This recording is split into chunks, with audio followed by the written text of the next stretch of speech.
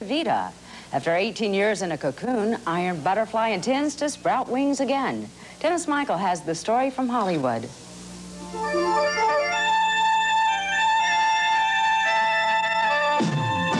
In-A-Gadda-Da-Vida, all 17 minutes of it, was a big hit in 1968, but few remember how big. The Iron Butterfly album spent a year in the top 10 on the charts and racked up sales of over 1 million units, becoming the first platinum album in record history. It might have been the foundation of a brilliant, long-lasting career for Iron Butterfly, but it didn't turn out that way.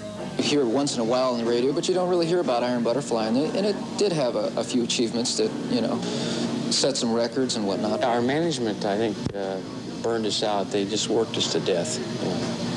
That was their philosophy, you know, get them while they're hot. We're going to do it a little different this time.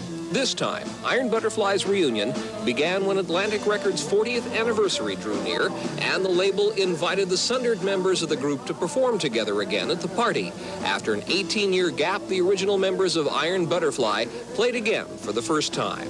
And the results were... awkward.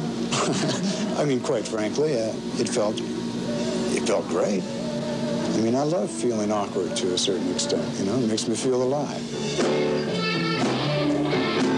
The music didn't stay awkward, though, and now Iron Butterfly is rehearsing for its return to concert stages, conscious that things have changed since they last worked together 18 years ago.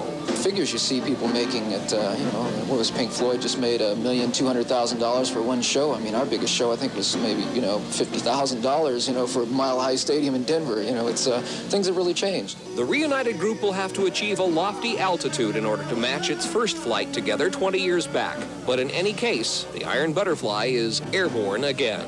Dennis Michael.